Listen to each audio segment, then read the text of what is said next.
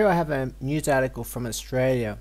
Police angry over footage of toddler steering a car.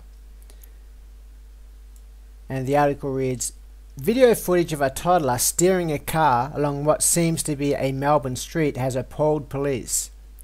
The video, originally posted on YouTube, features a small child on a man's lap turning the steering wheel as the car drives along.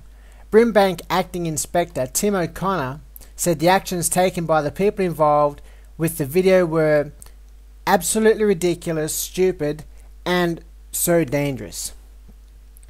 You can read the full article, which is linked in the description below, but I just want to add my 2 cents. My dad allowed me to do this when I was a kid, and so did most dads.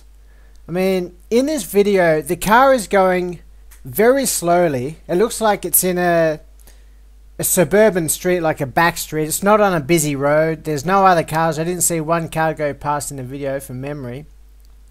I personally think that they're making a mountain out of a molehill because, you know, the car's going so slow.